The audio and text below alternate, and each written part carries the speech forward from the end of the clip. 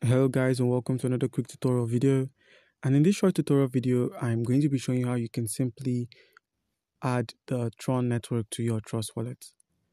Tron is natively supported on the Trust wallet application, and in order to enable your Tron, all you're going to need to do is to enable the Tron coin itself.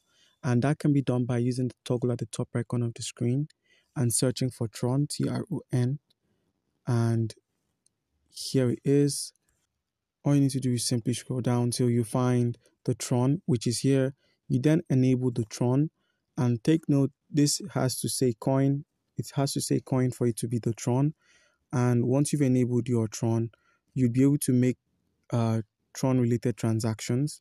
That's the transaction involving sending out TRC20 tokens, which could be USDT on the TRC20 network. So if you were to search for USDT, as you can see, it says here TRC20. This USDT, in order to send it out or swap it, you would need Tron, and that Tron is what you're using for gas fees and the rest. So guys, do comment down below if you have any questions concerning how we can add the Tron network to our Trust wallet, and you'll be given an answer. Thank you.